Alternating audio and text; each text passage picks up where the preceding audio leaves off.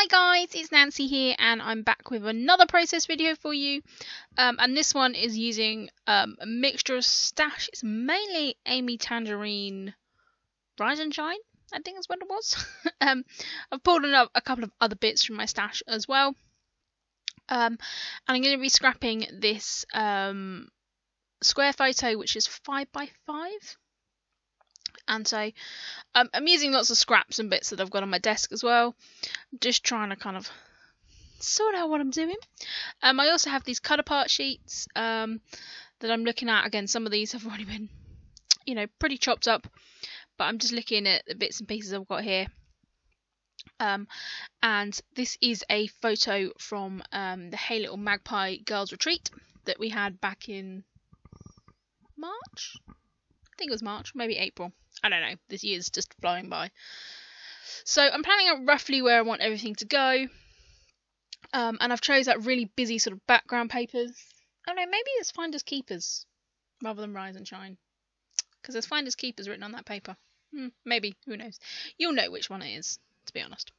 I've got the paper pad there, the smaller one. I have this in both 12x12 and 6x6.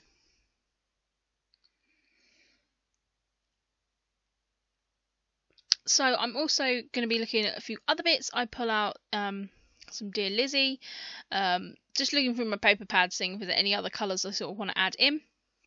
I pull out this Pebbles one, which has some cool cut aparts, so I'm going to use one of those that says Friends Time. And I really like that paper pad, but I'm really like scrimping and saving on it because I love it so much. So yeah, I'm just going through here. This one was from what's that one from? I think that might be a Project Life one. I think it was Project Life Desktop, that one. So I'm just doing some simple layering here around my photo. I've mounted the photo in a dark blue just to make everything pop. And now I'm going to add some texture to the background and kind of knock this sort of text into the background. So I'm just using my black ink and a roller stamp just to sort of build up some texture. And I said it just knocks that background down a bit, and also as it's colour on white as well, it was quite stark, so this just adds a little bit of messiness, which I quite like. So I'm then going to bring a stencil through and put a few little stencil bits down. I said I'm not going over the top, but just wanted to put a little bit of background in here. And as always, I try and kind of make sure I mark roughly where my picture is, so I don't spend too much time doing loads of decoration to just cover it up, because that happens quite a lot.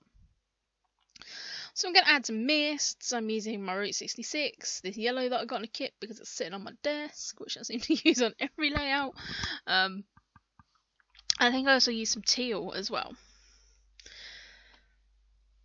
So I'm going to put that aside to dry and ink up my edges.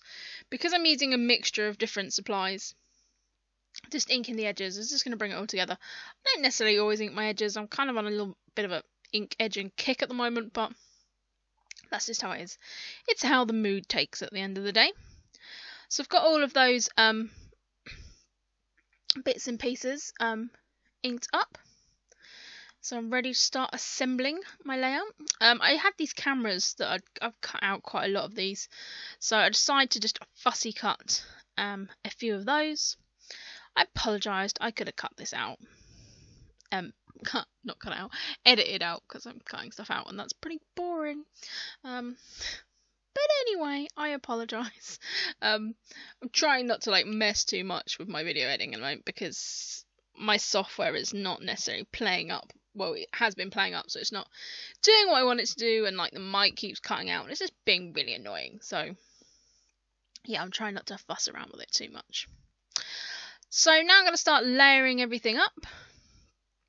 I am going to be using that lemon paper to mount the whole layout in as well. So that's going to be a little bit of repetition. And now I'm just going to start putting all those together. And I really like this collection. And it's very summery. And I got the 12x12 pad when it was on sale. And it's one of those ones I'm not really sure why. Because Had 6x6 and hadn't used any. Had some bits that I bought in 12x12, and then I bought the paper pad because it was such a bargain. So yes, I have a lot of this collection. So yes, you're going to be seeing probably this for like years to come in my videos until I probably destash it.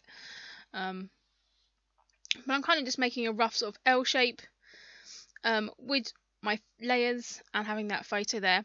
And the photo, I think it's a funny photo. As I said, it was taken on the retreat. I think it was taken by Julie on the retreat, and basically there's 4 of us. We had an afternoon tea. We have an afternoon tea normally on the retreat, and before anyone can eat anything, we have to take pictures. Numerous pictures. So this is just a picture of 4 of us photographing all the lovely food. I just thought it was funny because, again, when you go away with a bunch of other scrapbookers, you know, all this kind of behaviour that people would question maybe isn't questioned at all, and it's perfectly normal. So yeah, I just thought it would be a fun little memory to scrap, and I've got some photos of all of us that the lovely Nikki took, and I need to scrap them as well at some point. So this is me going back through my 2016 album and realising that I'm not going to get Project Life done as such, not feeling it much this year. So I'm just going back and sort of scrapping the significant events. So yes, that's kind of where I'm at the moment with Project Life. I need to think a little bit more about it, but that's where it is right now. So I'm just gone through different sticker books. I had some cut aparts from LA Studio, the food one.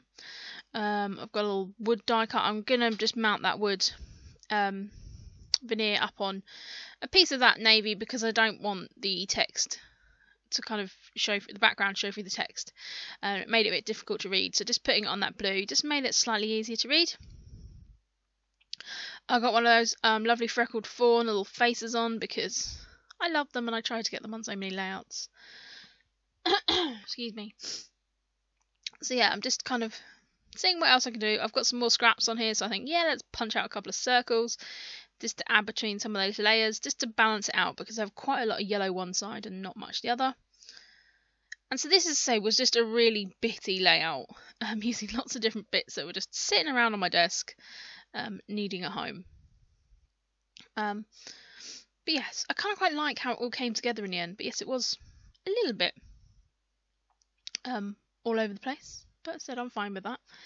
So I'm now looking at like what bits need to be filled in, where do I need to put other layers, and just to balance the colours out. So again, like, there was pink missing from that top bit, so I've put another bit of pink in.